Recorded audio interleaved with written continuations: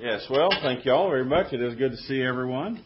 And we're going to continue our study today in the book of 2 Timothy, and we're going to be moving into chapter 3, Last Days and Perilous Times. If you happen to have been coming to Wednesday Bible studies, well, we've kind of been studying Last Days and Perilous Times on Wednesdays, but from 1 Timothy chapter 4. So 2 Timothy chapter 3.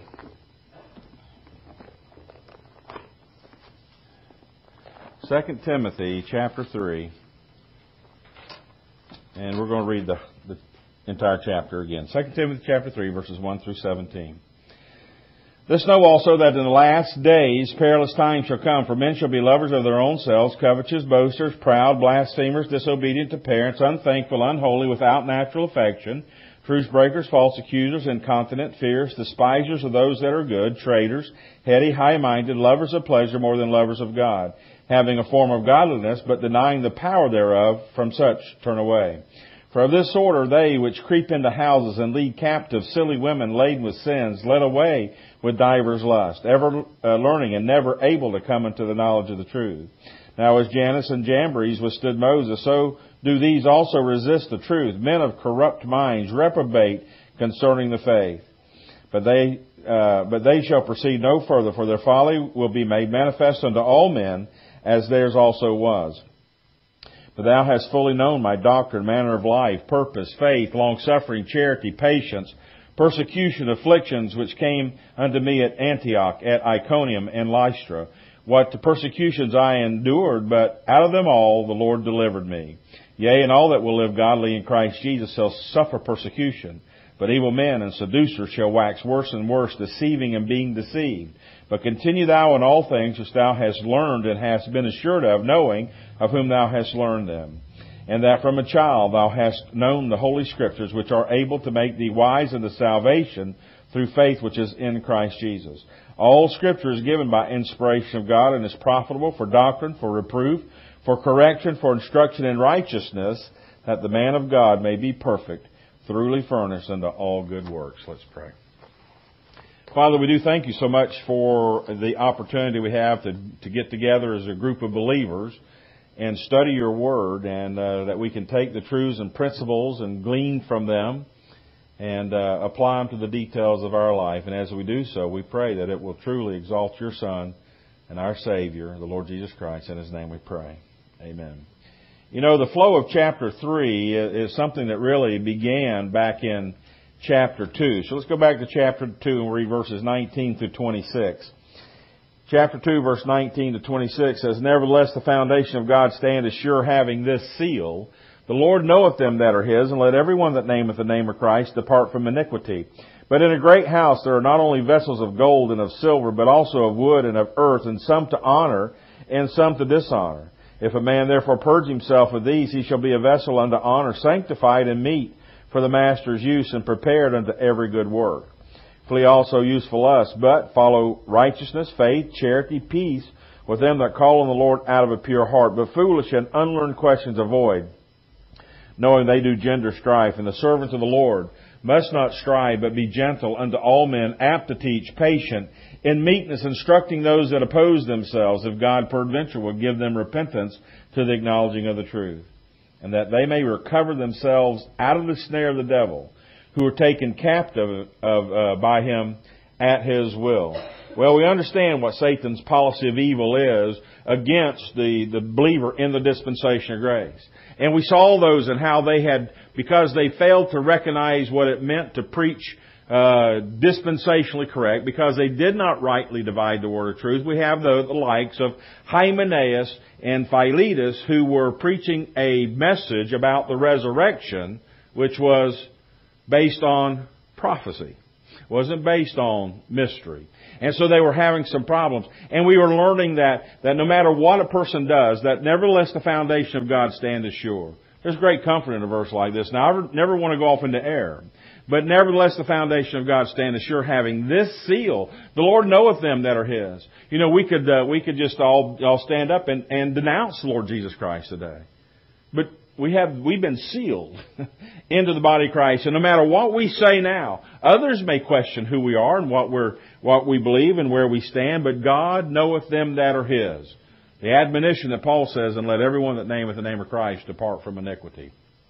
Now we should depart from all issues and all things that are issues that are fleshly oriented. But the issue that Paul's really getting there, he's talking about are issues that would mar us from a service, and the context is scriptural. It's going to be doctrinal issues. It's going to be the issues of how important it is for believers to rightly divide the word of truth. Because as we rightly divide the word of truth, we learn the truths and doctrines about our identity of who we are in Christ Jesus. The thing that will keep us, the one issue that can keep us protected from Satan and his policy of evil today, is that clear understanding of knowing who we are in Christ. And the person who does not act or live his life in light of who God has created us to be in Christ Jesus, they have just, wittingly or unwittingly, but whatever, they have just been taken captive at Satan's will. Because that is Satan's will for his life. He does not have to lift a finger today. In fact, he can't lift a finger against us. He can't cause circumstances and things to go contrary. He can't force us to go in. But when we opt into that system, we are involved in his will and what he would like to do. And as Paul comes to the end of chapter 2,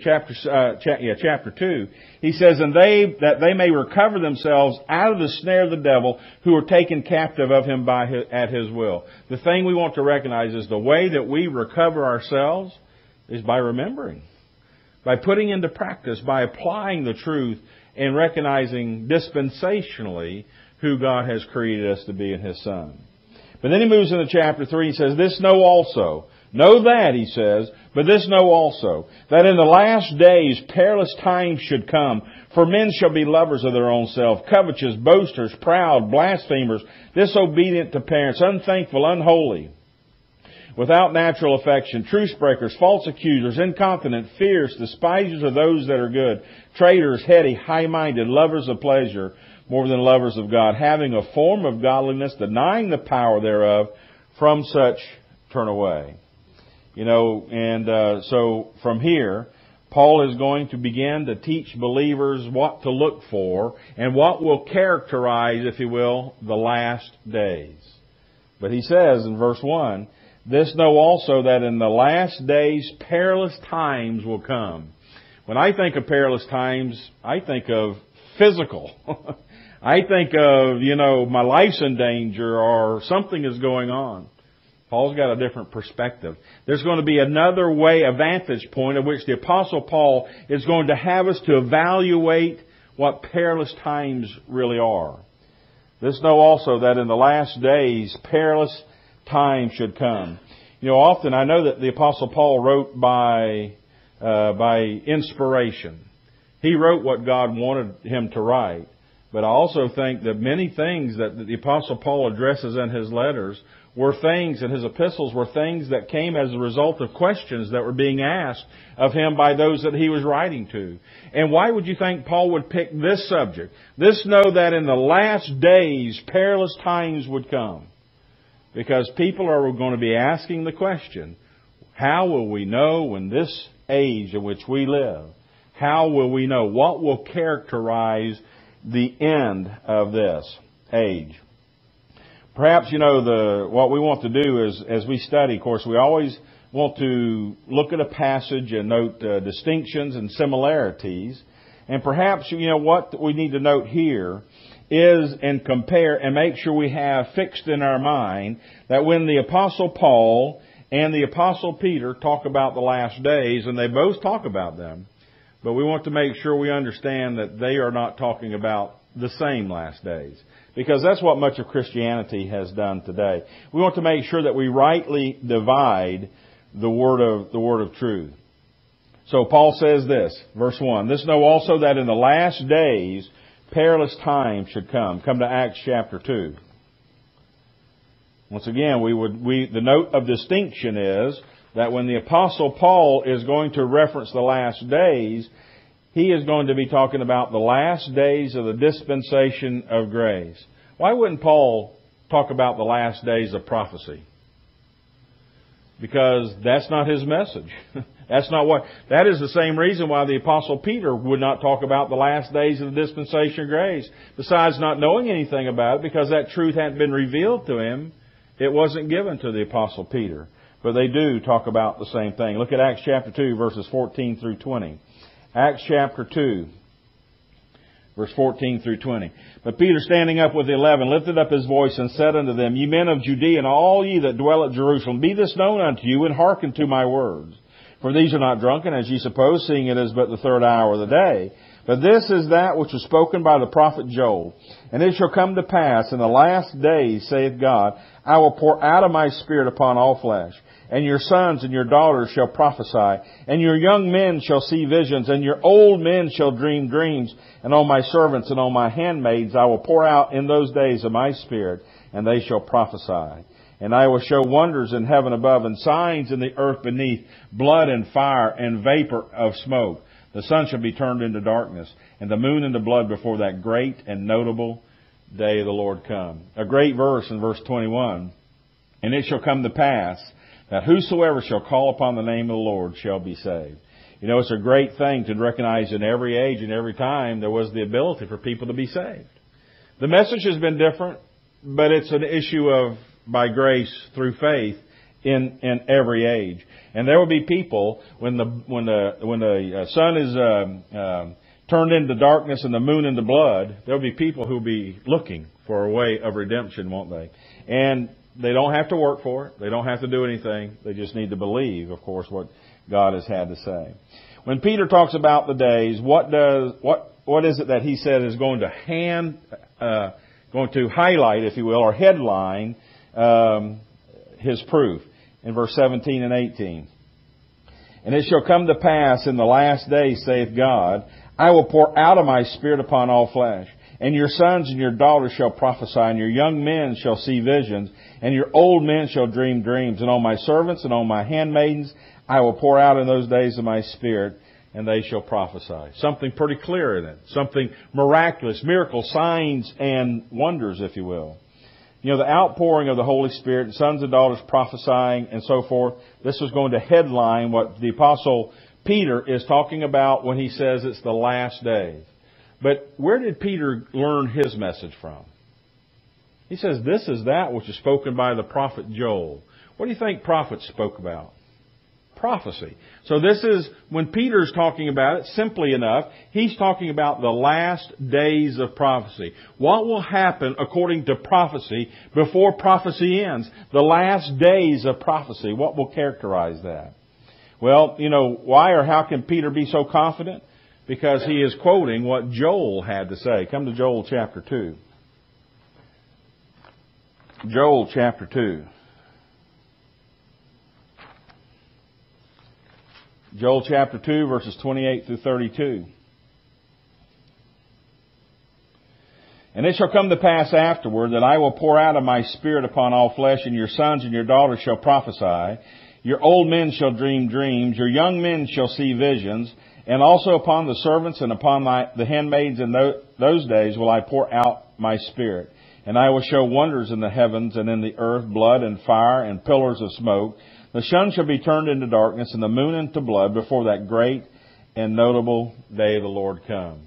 Well, when he talks about the great notable day of the Lord, you know, the day of the Lord is a period of time which concerns the Lord.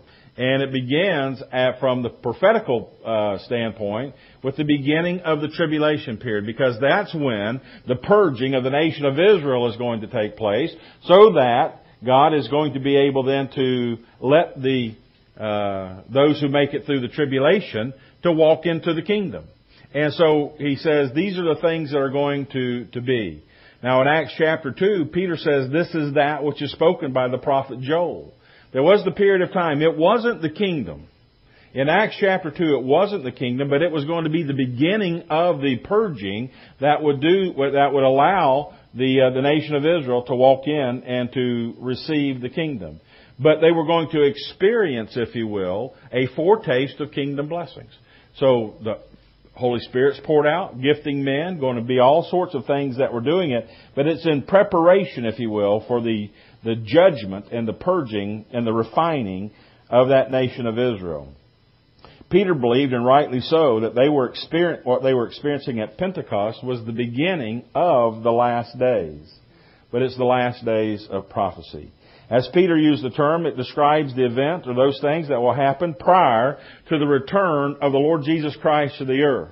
Now that is also considered to be the day of the Lord because it's His day. It's His kingdom. He will be sitting on the throne in Jerusalem. But unfortunately for the nation of Israel, because they would not repent, they would not change their mind about who the Lord Jesus Christ was, God is going to have to judge the entire nation to get rid of those Christ rejectors. So Joel and now Peter, they were looking for a time when the Lord Jesus Christ would return to this earth to set up His kingdom. They were simply looking for what they had been promised, what they had been told by God would take place. Their concerns for the kingdom were no different now than when the Lord Jesus Christ is on the earth. Joel was looking. Peter's looking after during the post-resurrection ministry of the Lord Jesus Christ. But the questions and the concern were the same for even when the Lord Jesus Christ was on the earth. Come to Matthew chapter 24. Matthew chapter 24.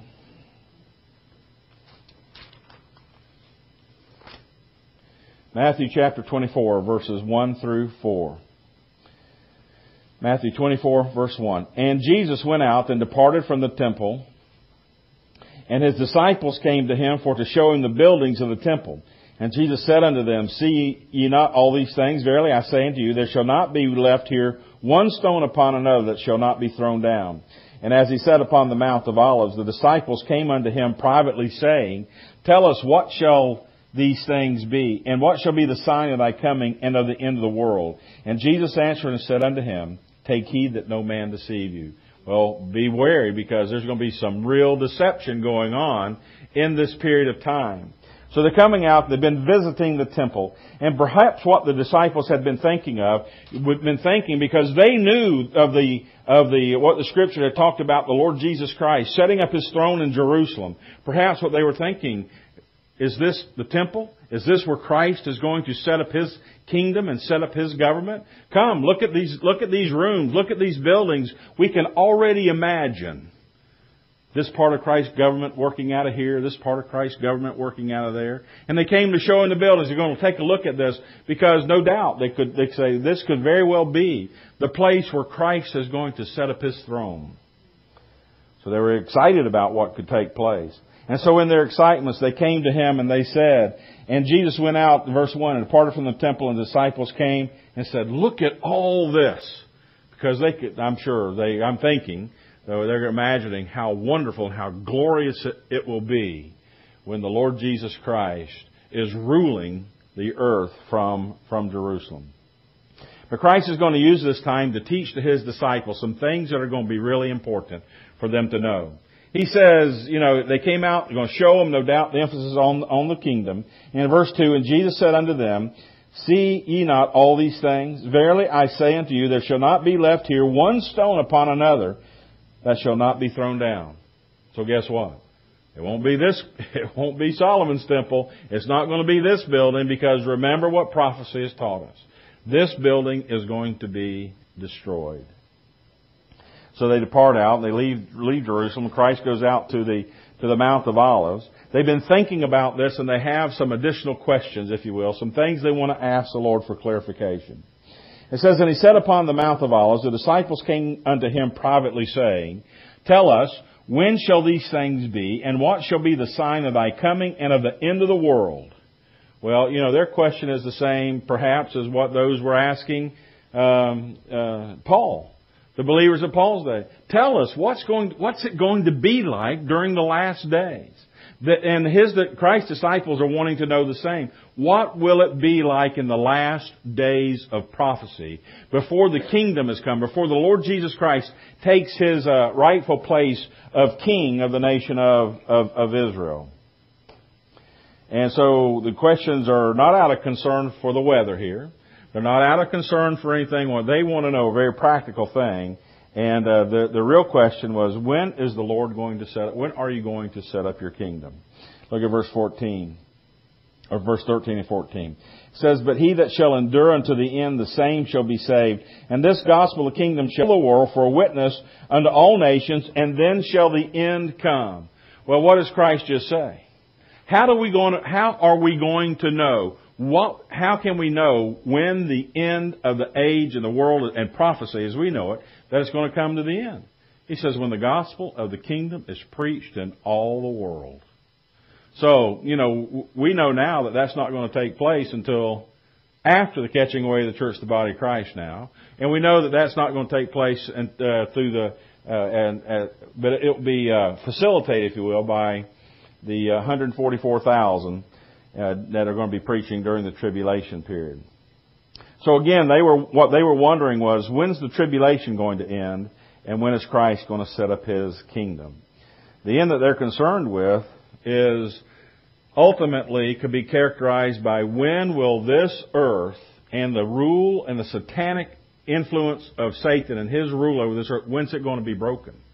Because it's the Lord Jesus Christ that's going to break it. Come to 2 Corinthians chapter 4.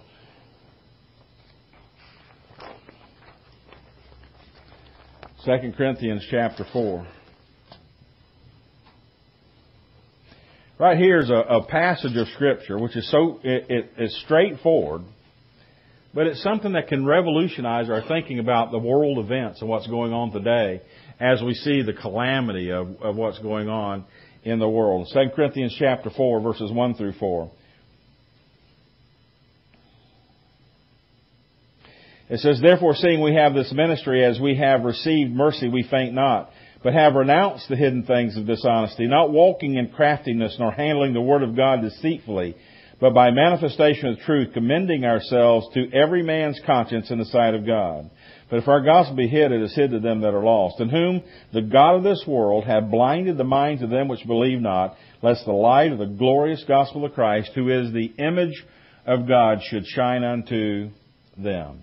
Well, in whom it says in verse 3, but if our gospel be hid, it is hid to them that are lost, in whom the God of this world hath blinded the minds of them which believe not. Well, we understand, come to Ephesians chapter 2, we recognize that today, even though this world was created by God, and even though this world was created way back in eternity past, if you will, by the pre-incarnate Lord Jesus Christ, we recognize that it is no longer under God Almighty's control. Ephesians chapter 2, verses 1 and 2. And you hath He quickened who were dead in trespasses and sins, wherein in time past ye walked according to the course of this world, according to the prince, the power of the air, the spirit that now worketh in the children of disobedience. I do have a desire, a great desire, whether it's me or some other person who understands what God is doing today in the dispensation of grace, but sometime right after a natural calamity, I wish they could find a grace pastor somewhere who would say, well, what happened? He says, and it wouldn't be, God did this or God did that or whatever. He's punishing these people or He's doing that. But to be able to hear somebody say, well, that just reflects a world that has been contaminated by sin. This is just what happens in a world. This isn't how God wanted the earth to be. But that Satan, way back in time past, when he usurped, as Lucifer, when he usurped the authority that God gave him, we know now what God's plan of redemption for this earth is. But it hasn't been redeemed yet. And so it's still working under the curse and the influence of Satan. He says, wherein in time past ye walked according to the course of this world, according to the prince, the power of the air, the spirit that now worketh in the children of disobedience. Who are the children of disobedience? That's the unbeliever. And the unbeliever has a tie and an allegiance to Satan and his policy of evil against all that God is going to do. And so, of course, this will, when the Lord Jesus Christ comes back, this will cause the cease of satanic authority and will begin the rule and the reign of the Lord Jesus Christ. Come back to Matthew chapter 24. Matthew chapter 24.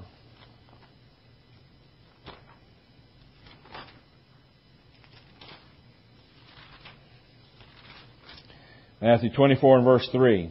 And as he sat upon the Mount of Olives, the disciples came unto him privately, saying, Tell us, when shall these things be? And what shall be the sign of thy coming and of the end of the world? Well, from verses 4 to verse 24, Christ is going to answer and give them some answers to their questions. And in V, it says, Tell us, when shall these things and so forth be? The first answer Christ gives them is a warning, verse 4 and 5. And Jesus answered and said unto them, Take heed that no man deceive you, for many shall come in my name, saying, I am Christ, and shall deceive many. That's what, the ultimate deception is going to be when Antichrist comes and says, I'm the one. I'm Christ. That guy you crucified all those years ago, he was an imposter. I'm the real one. But he's not going to be the only one come. There's going to be many come. There are going to be deceivers coming in the name of the Lord. And there will also be these things, verses 6 through 8. And ye shall hear of wars and rumors of wars. See that ye be not troubled. For all these things must come to pass, but the end is not yet. For nation shall rise against nation, and kingdom against kingdom. And there shall be famine and pestilence and earthquake in divers places. All these are the beginning of sorrows. When you think about this, you hear all the physical harm and calamity and difficulties of people going through. Well, what age and what time hasn't there been that? We have to be careful to recognize that what we're reading about today may be Satan's policy of evil against God, but it's not working because it's God's timetable. He said there's going to be a difference in what's being accomplished today. Today, when you hear of wars and rumors of wars and pestilence and earthquakes and tsunamis and all these things, what is it? It's just living in a sin-cursed world. But there's going to be that time when these folks, when Christ says, when you see these things, He said, all these are the beginning of sorrows. Verse 9. Then shall they deliver you up to be afflicted, and shall kill you, and you shall be hated of all nations for my name's sake. And then shall many be offended, and shall betray one another, and shall hate one another. And many false prophets shall arise and deceive many. I can imagine the different times that the nation of Israel and the Jewish people have been subjected to wholesale slaughter and the Holocaust and all this. I'm sure people are pointing at these verses and saying, this must be the time. Look at this. We're being delivered to death. They shall kill you, and ye shall be hated of all nations for my name's sake. And then shall many be offended, and shall betray one another, and shall hate one another. And many false prophets shall arise, and shall deceive many. And because iniquity shall abound, the love of many shall wax cold. But he that shall endure unto the end, the same shall be saved. And this gospel of the kingdom shall be preached. What is the one verse here and the one phrase where we can look at and we can say, see, this isn't going on today? Because we are not preaching the gospel of the kingdom. We're preaching the gospel of the grace of God. We're not preaching the gospel of the kingdom, and so therefore that cannot be of this time. Come to Colossians chapter 1. Colossians chapter 1. The message that we preach during the dispensation of the grace of God, that dispensation of grace, is not the gospel of the kingdom. Colossians chapter 1, verses 3 through 6. It says, We give thanks to God and the Father of our Lord Jesus Christ, praying always for you, since we heard of your faith in Christ Jesus and of the love which ye have to all the saints, for the hope which is laid up for you in heaven, whereof ye heard before in the word of the truth of the gospel, which is come unto you as it is in all the world, and bringeth forth fruit, as it doth also in you since the day ye heard it and knew the grace of God in truth. Well, according to this, if the gospel of the kingdom and the gospel that Paul's talking about were the same, then the Lord Jesus Christ should have ascended. He should have been on His throne. The tribulation period would have been over. But we recognize and we see that things are indeed different. So we recognize, say, Peter, who was a part of all of that which is going on in Matthew chapter 24. He's able to draw from this special time and revelation that he spent with the Lord Jesus Christ to know what the last days of prophecy were going to look like. He learned it from Joel. It was confirmed by the Lord Jesus Christ. And so Paul knew without any doubt that the days that they were living in the book of Acts were truly the last days of prophecy. So now we want to be careful not to confuse this with what Paul was saying in 2 Timothy chapter 3. 2 Timothy chapter 3. Because we know there are those who don't distinguish the difference between Matthew and the message going on in Matthew and the message going on in 2 Timothy. And so they mix and mingle the message that was being preached by Peter and the message which is being preached by Paul. And since we've just been reading what Christ told His disciples, what would be the signs of the last days of prophecy, we'll see what Paul said. And it talked all about physical issues. And that's what we don't want to miss here.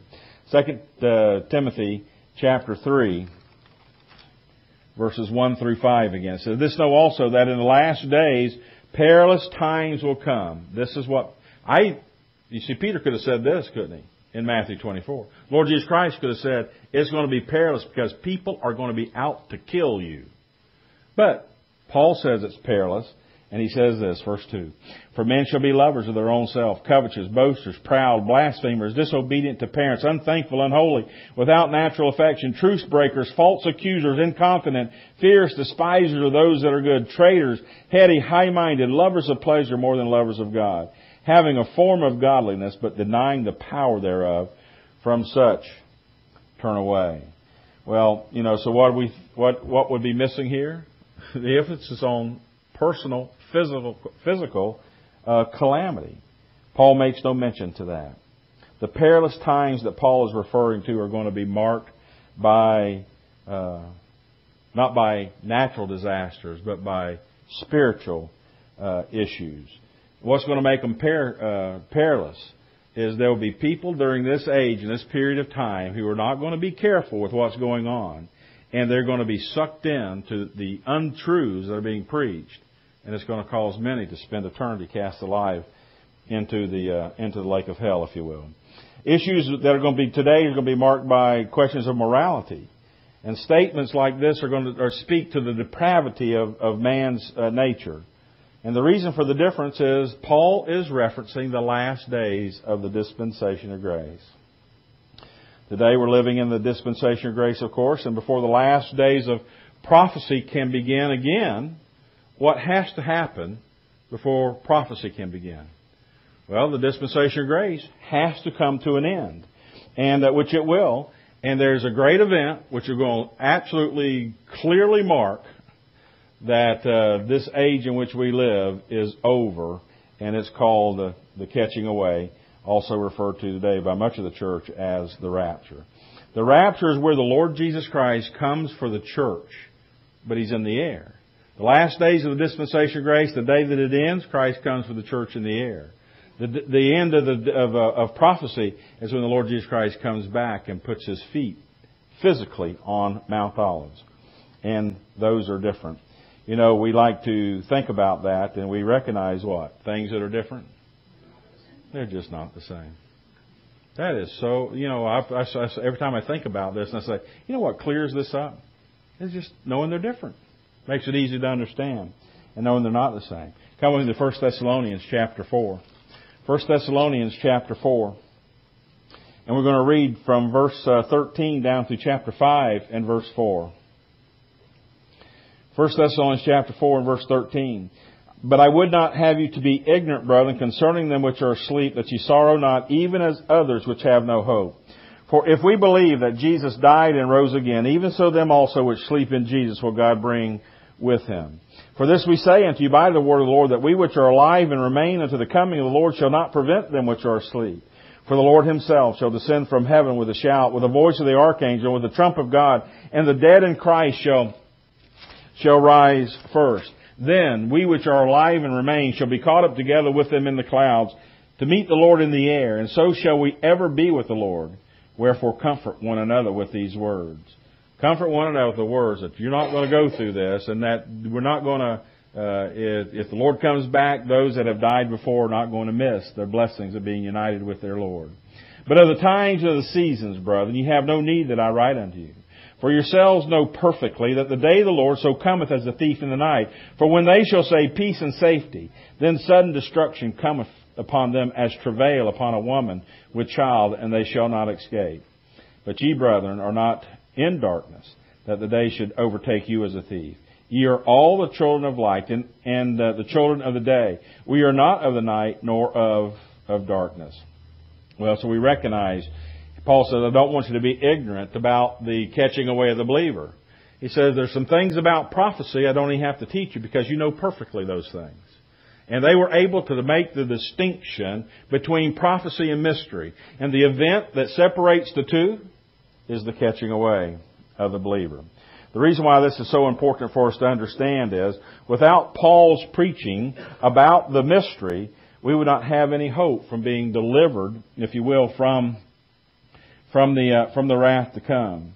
He says in verse 8, he says, But let us who are of the day be sober, putting on the breastplate of faith and love, and for a helmet the hope of salvation. For God hath not appointed us to wrath, but to obtain salvation by our Lord Jesus Christ. The wrath of what? Well, chapter 5 starts the truth about the tribulation. He says that we have no part in that. You know, it would take a very active imagination if we were to try to take what Paul says about the dispensation of grace and make it match the details of what Peter's saying and talking about, as well as Joel and others, about prophecy. So we can, with confidence, take the things that Paul is teaching to heart. He's talking and speaking about issues that directly affect us as members of the church, the body of Christ.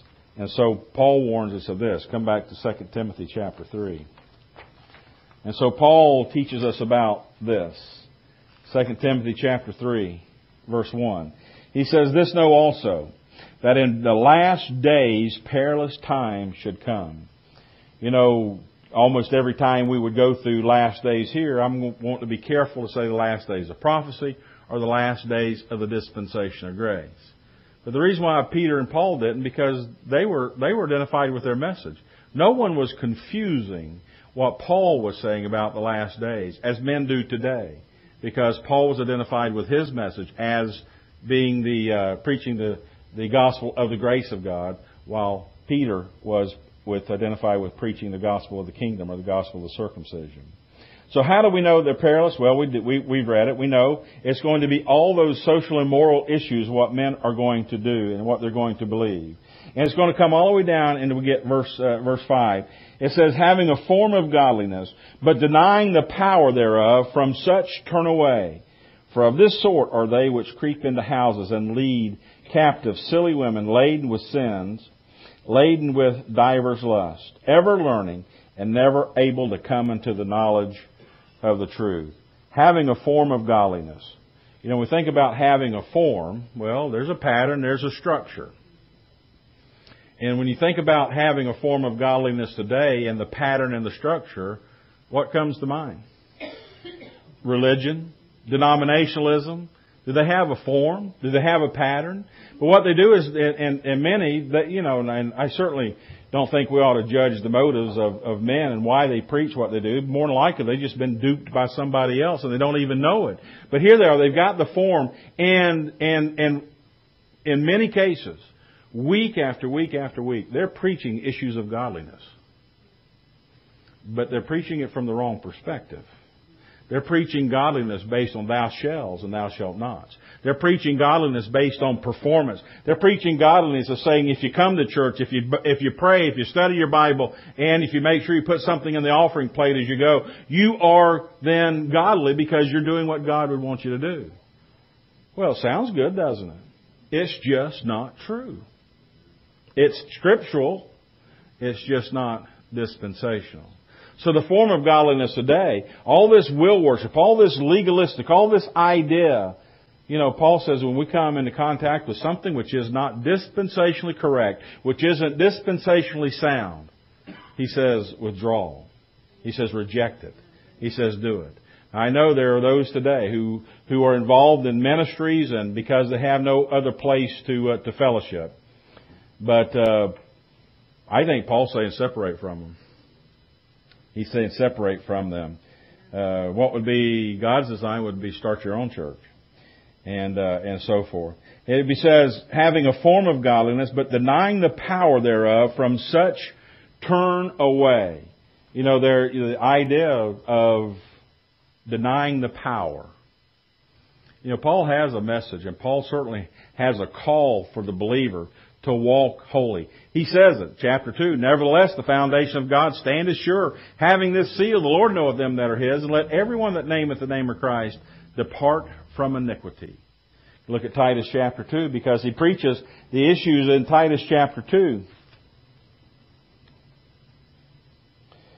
Titus chapter 2. He says in verse 11, "For the grace of God that bringeth salvation hath appeared to all men, teaching us that denying ungodliness and worldly lust, we should live soberly, righteously, and godly in this present world, looking for that blessed hope and the glorious appearing of the great God and our Savior Jesus Christ, who gave Himself for us, that He might redeem us from all iniquity, and purify unto Himself a peculiar people, zealous of good work. These things speak and exhort and rebuke with all authority. Let no man despise thee." When he says that, speaking of Christ, who gave Himself for us, that He might redeem us from all iniquity and purify unto Himself a peculiar people, zealous of good works. So much of religion today and denominationalism fail to recognize where the empowerments of grace can take you and what they can do for you. So much of what is done is based on self-will, self-performance, and self-governing in how we behave ourselves. He says, but He gave us Himself for us that He might redeem us, that He might be the one. We need to yield to that, don't we? Galatians chapter 1. Galatians chapter 1.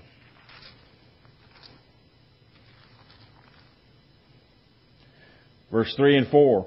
"Grace be to you and peace from God the Father and from our Lord Jesus Christ, who gave Himself for our sins, that He might take us to heaven when we die, that we'll spend eternity with Him." He says, no. He who gave Himself for our sins, that He might deliver us from this present evil world, according to the will of God and our Father. You know why I know that He gave Himself for our sins, that He might deliver us from this present evil world, and I know He's not speaking about eternity?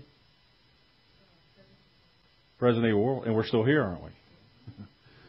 You know, if He's going to deliver me, if He's in power, He would have delivered us. If it meant out there in eternity, we would have stepped out there into eternity. Because I'll tell you what, other than that, we haven't been delivered from this present evil world. But we recognize that we have the ability and the availability of the empowerment of living above the temptations of this world. And it's because of recognizing our identity to the Lord Jesus Christ and recognize that He gave Himself for us, that He might redeem, that He can do that. He gave Himself for our sins, that He might deliver us from this present evil world, according to the will of God and our Father, to whom be glory forever and ever. Amen. Come back to 2 Timothy chapter 3. The issues and the powers of godliness, if you will, and living a godly life in the dispensation of grace. 2 Timothy chapter 3. Verse 5 and 6, "Having a form of godliness, but denying the power thereof, from such turn away. For of this sort are they, which creep into houses and lead captive silly women, laden with sins, led away with divers lusts." Well, you know, this seems like a strange verse, doesn't it? But it's not hard to grasp the meaning if we don't just say, I wonder what this verse, and put it out there on a board and just stare at that one verse over and over again and say, I wonder what that verse means. Well, because there are a couple of verses before and a couple of verses after, which certainly help put it in the perspective of what Paul's talking about in godliness and what's going on in those who have the form. Paul's going after those who are using their message and their ministries to go after people who are vulnerable. He says we need to be careful of those. There will be people in the last days of the dispensation of grace that you cannot trust. There will be some who will do anything and say anything to anyone, even if it's using the name of the Lord. We say most people today in denominationalism are just there because they believe what somebody else told them. But to say that there's nobody defrauding people on purpose, that wouldn't be a fair assessment either, would it be? So even to using the name of the Lord to defraud others, to take advantage and to manipulate and to achieve goals.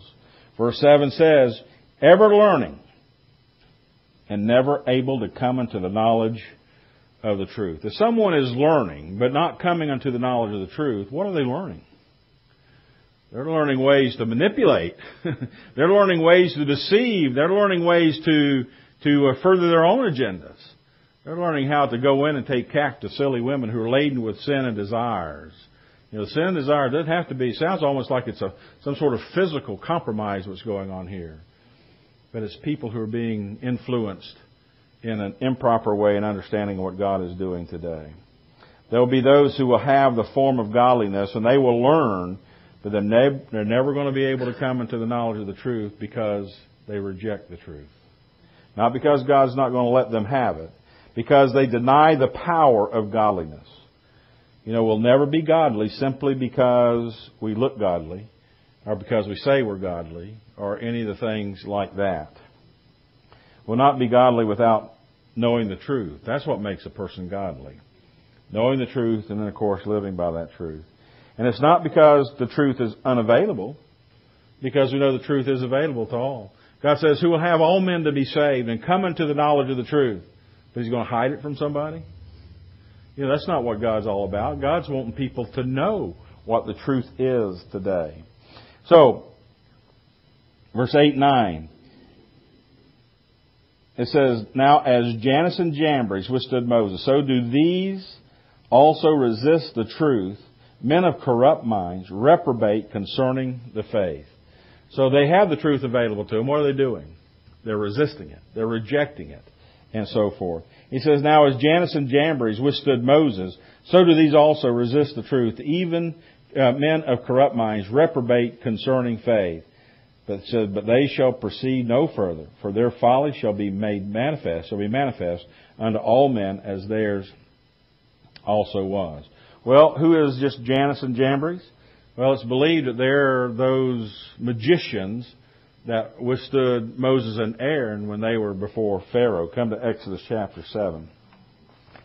Exodus chapter 7.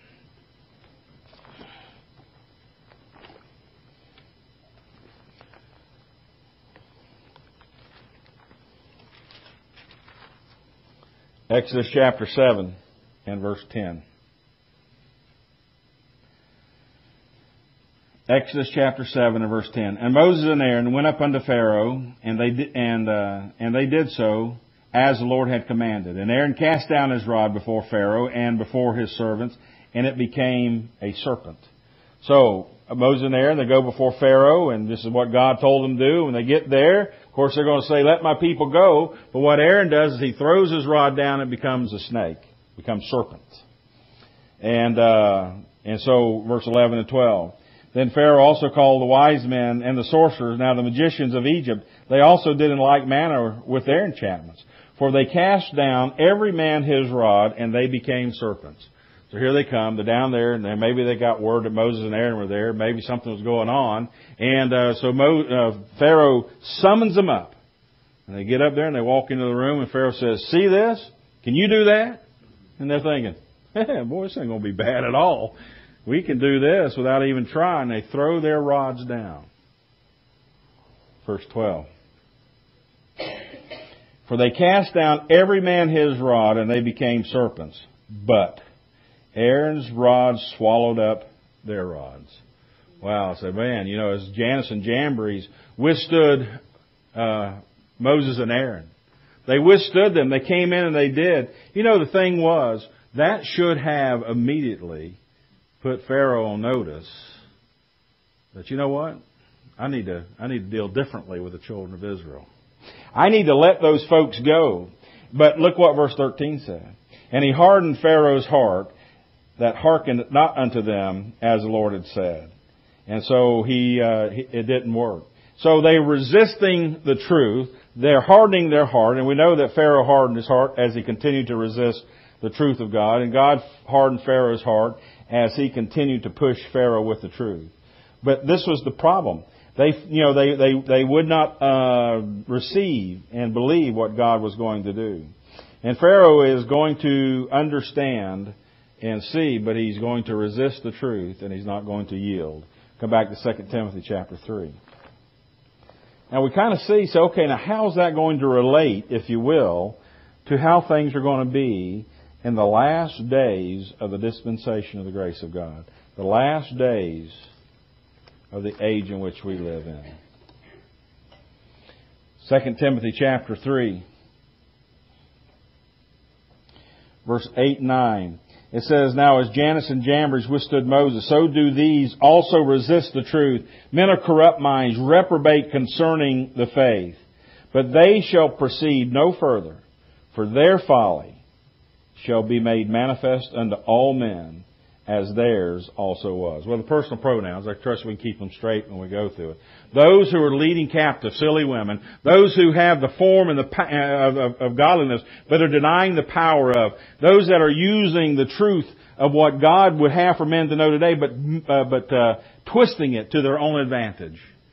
You know, in the end, guess what? They're going to be exposed as fakes and frauds. And they're going to be exposed as weak and powerless against God, just as Jannes and Jambres was. In the end, whose name is proclaimed as victor in the children of Israel escaping out of Egypt? Well, God Almighty is.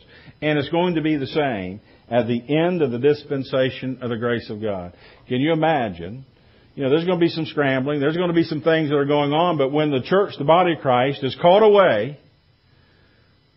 and those pretenders that are still left here, well, they're going to be exposed, aren't they, as fakes and frauds. They'll be doing some scrambling, no doubt, trying to put a spin on it, but nonetheless will be exposed. You know, so we come along, and so verse 9, "But they shall proceed no further, for their folly shall be made manifest unto all men, as theirs was also." Now, verse 10. "But thou hast fully known my doctrine, manner of life, purpose, faith, long-suffering, charity, patience, persecution, afflictions," and so forth. Paul says there are some deceivers out there. I'm not going to recommend there's anybody in this room. I would never do it, but I would never hold myself out to be an example. Paul says this is what Jannes and Jambres was like. This is what the false prophets and the false teachers in the dispensation of grace, at the end of the last days of the dispensation of grace, he says, "But thou hast known me." Paul says, I am a pattern. Now, I think Paul can hold himself out to be a pattern. He kind of led by example, didn't he? But so we come along, he says, "But Timothy, but thou hast fully known my doctrine. You have known my manner of life. You've known my purpose, my faith, my long-suffering, my charity, my patience, persecution, afflictions, which came unto me at Antioch, and Iconium, and at Lystra. What persecutions I endured. But out of them all the Lord shall deliver me. Yea, and all that will live godly in Christ Jesus shall suffer persecution." The Apostle Paul, if we were to take the time today and to go back and to look into the book of Acts, if you want to read it, just read Acts chapters 13, 14, 15, and so forth in there. When he was in Antioch, he had to be. They took counsel to kill him, and they fled. When they go to Iconium, he says they had moved against him, and they stoned him, thinking that he was going to be dead. And then he goes to Lystra, and things and so forth. You know, the Apostle Paul suffered much persecution. He suffered much at the hand of his countrymen, if you will. Well, what he did, he withstood them all. He says, "Timothy, you have known who I am. You've known my doctrine. You know my manner of life. You know my purpose, faith, long-suffering, charity, and patience." So, you know, today, when we have two examples that we can look to in life, we can look to the life of the risen and glorified Lord Jesus Christ. We look at His earthly ministry. We don't follow Jesus of Nazareth in doctrine.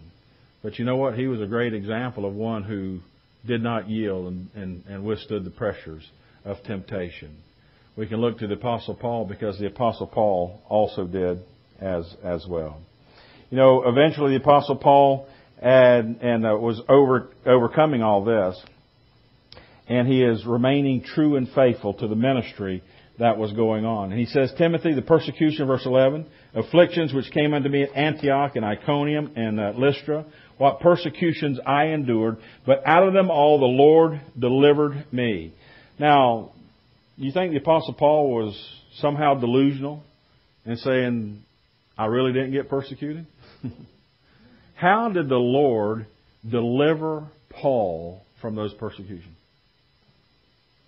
You know, it certainly didn't deliver him. He did not through divine intervention, was it? But the Apostle Paul was able to keep his mind and focus on what was going on and what was really important in life. And he says, you need to know this because, he says, you need to understand this because, verse 12, yea, and all that will live godly in Christ Jesus shall suffer persecution. Well, when we think about this, anybody feel shortchanged? You know, I'm not going to say I feel shortchanged, but I've not experienced anything like the Apostle Paul did. And I still know that in many ways and many times, I haven't remained as faithful as he did with less persecution. But we're reminded of this and we think back and we say, you know, how should we respond to that? You know, way too many times today, when believers begin to go through some sort of trial and struggle, perhaps they begin to pray and they're waiting to say, Lord, do something for me, deliver me, help me, intervene, do something. Well, does he? He doesn't intervene, and yet He has given every single believer every tool, every power that they need to overcome it. If there was anybody that God was going to alter physical circumstances for, you would have thought it would have been the Apostle Paul, wouldn't it? Paul says, I've been delivered out of them. He says, I just, you know, they beat me, they stoned me, they thought I was dead. And here's Paul laying on the ground. Everybody look around there and say, we think he's dead. And he stands up and says, boy, that hurt. Well, let's go back in the city. We got work to do tomorrow. And there he goes. He's right back at it. And he goes on, he visits a couple of cities. He says, okay, let's just go right back through those areas which we received the most persecution.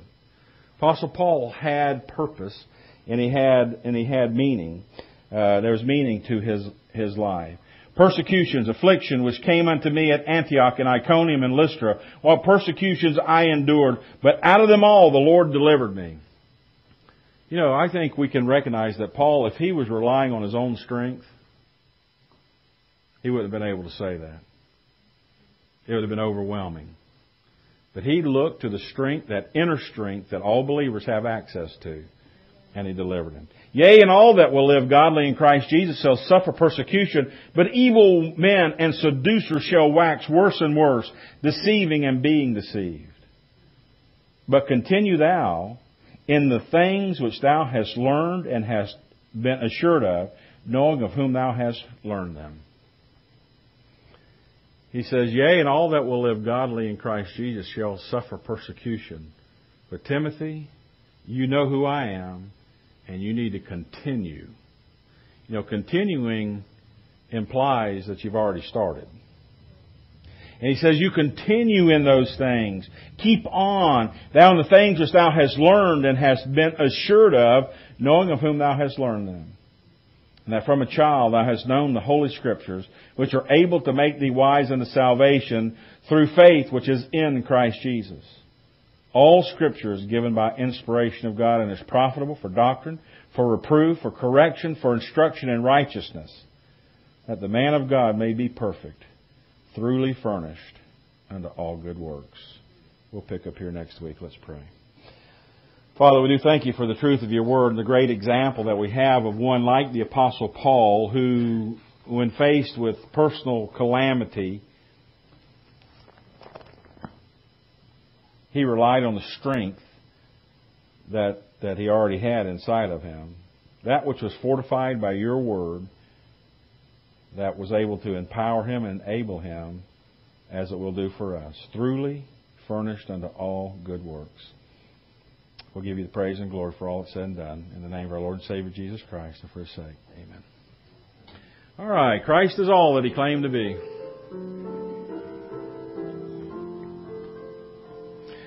Christ is all that He claimed to be. I'm so glad that He lives in me. My hope of glory, yes, He is. For He is mine and I am His. Amen. Well, it's certainly good to see you all this morning. And look for you online tomorrow night if you have opportunity. 7 p.m. Grace Bible Studies. We want to thank Ephesians for us and doing some admin for us as well. We thank you for that.